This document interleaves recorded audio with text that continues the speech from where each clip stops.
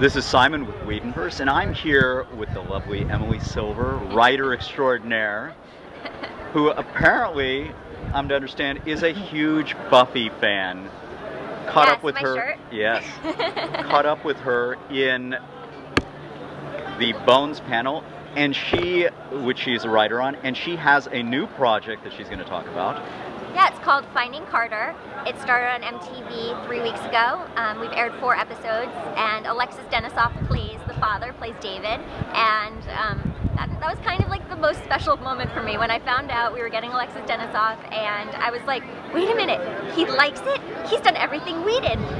Maybe that means my writing's not so bad. So I was hopeful. So how did Alexis get a hold of it? I don't know. I think his representatives gave it to him, and he wasn't sure if he should read it because it's pretty much every parent's worst nightmare. You know, like your kid gets kidnapped, and what do you do with those years while they're gone? And pray they come back and that they're not dead. And I think, you know, as he's a relatively new father, I imagine it's a scary thing for him. But I can't imagine anybody more capable of handling it. He's so good, and he's just perfect for it. Well, let's talk a bit about the show. So what is the concept behind it? So Carter is a 16-year-old girl who went to a high school party and got arrested. And all of her friends got picked up by their parents except for her. And it turns out, she finds out from the police, she's this girl who was abducted when she was 3 years old. And she's been missing this whole time. And the woman she thought was her mother is actually her kidnapper. And she loves this woman, and they've been living together in happiness and whatever all this time. And now this woman has gone on the run, and Carter's forced to go back and live with her biological family. And it's about Carter finding herself, and really the family finding herself in light of the fact that they've defined themselves for all these years on this missing daughter, and now she's back. How do they redefine themselves? And she knows herself so well. She was brought up by a mother that she cared for so much. Does she need to redefine who she is, or can she believe enough in herself to sort of keep that and go forward with it? So what was the origin of this? Because this is really, I mean, that's a very difficult subject to tackle. Where did that come from? I like to think it was my combination of my love for everything Whedon and my young obsession with V.C. Andrews and really, really messed up stories, and really messed up family stories. But I think I was doing research for a different project, and I got onto the subject of adoption, and this idea that there was, you know, there's a pusher and sort of like a puller in most adoption situations. One parent who's very eager to do it. So I started reading about, you know, what that feeling is like, about this feeling of not being able to connect to a child, the fear of that. And it sort of morphed into, well, what if it was your child, but she had been kidnapped, and so you don't know who she is, and you are strangers, but yet you're meant to be together. What's that like? Did you come across any cases that paralleled this story? Unfortunately, most kidnapping cases don't end well. There are a couple, but generally speaking, I think people who are kidnapped aren't in particularly good situations. And I thought that what was really unusual about Carter's situation was that, you know, this woman that she loved had done something so terrible, so heinous that it blows her mind, but she can't stop loving her. And how do you deal with that when she's done something so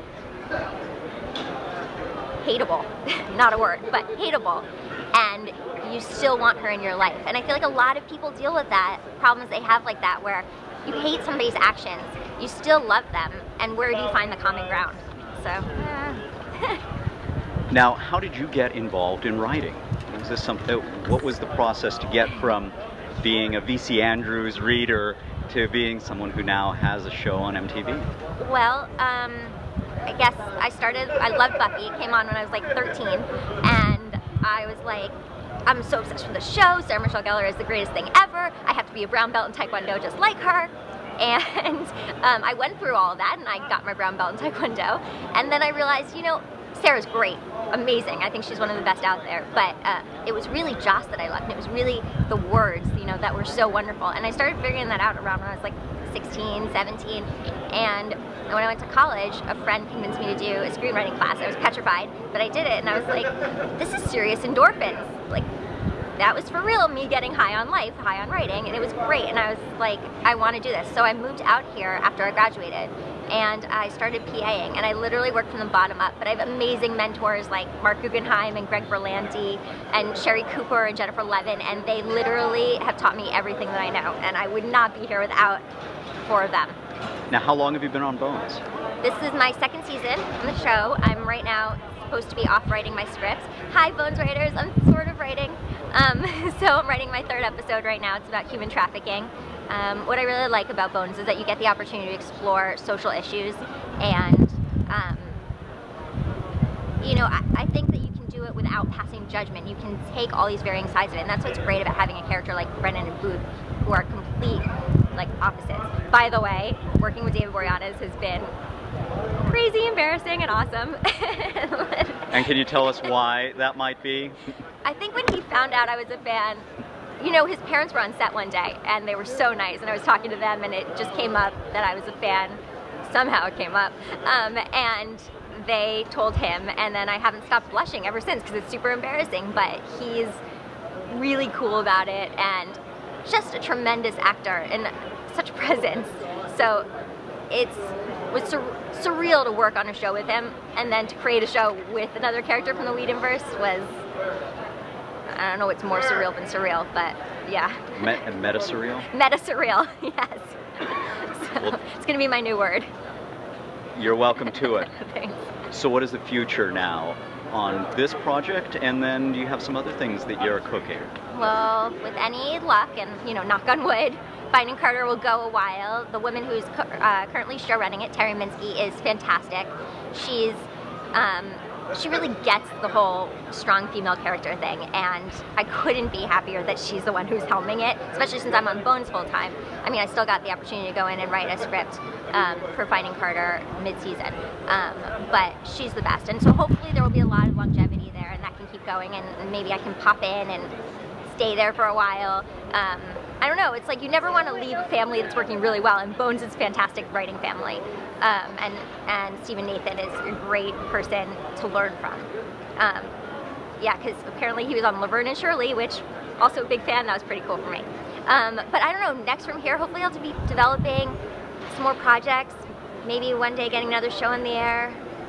Maybe. Well, let's talk about your writing heroes. You had mentioned that a lot of them came out of your interest in Buffy. Who are the folks that really you find inspirational? Well, I'd like to one day be the female Joss Whedon. But isn't that already? Seeing as how I think that's Jane Espenson, I really just want to be her. She's the best, I think. I would like to model myself as much after her as possible. I think that she does things, she takes tropes and she turns them on their heads, and it's so smart.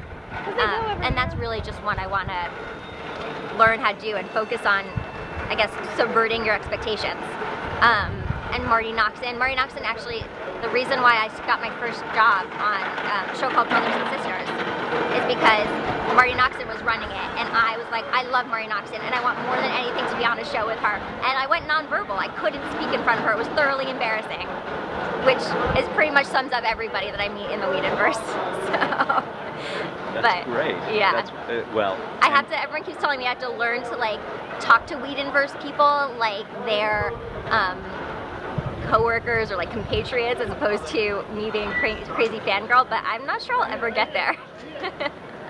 So we'll see. But there are just some, I mean, really, Drew Greenberg, like all these people who came out of the, who's now on Arrow, all these people who came out of the Buffy writers room that, I mean, I can't imagine being a fly on the wall in that room. That would have been incredible.